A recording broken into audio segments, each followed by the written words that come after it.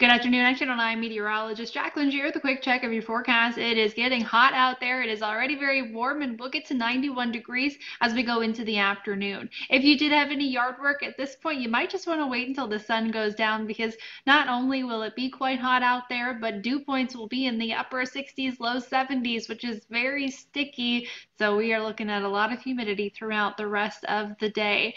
Wind's not a concern today. Tomorrow will look about the same, feeling like the mid 90s once you factor in that humidity each day.